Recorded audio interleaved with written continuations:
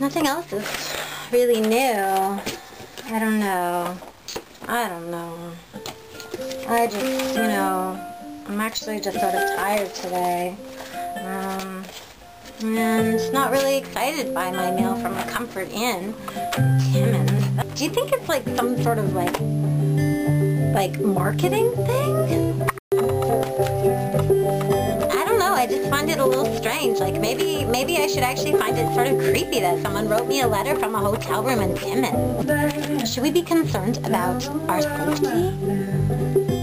Like, maybe they just saw it as an opportunity for free advertising on the Red Shoe Diaries. Imagine whatever gave you the impression that you could get away with free advertising on my show. What do you think this does? Oh, now, I'm just being paranoid.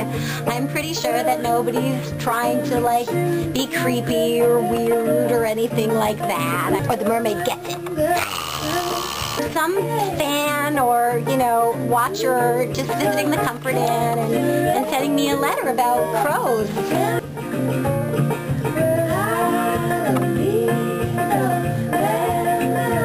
Use some discretion. But I guess if we had to advertise, we would advertise the music that's playing in the background today, and that is the Be Good Tanya's. Whom we love, obviously, because we like Tanya's, because Tanya's are good. Right? Right? And remember, it doesn't matter if your red shoes are like this, or if your red shoes are like this.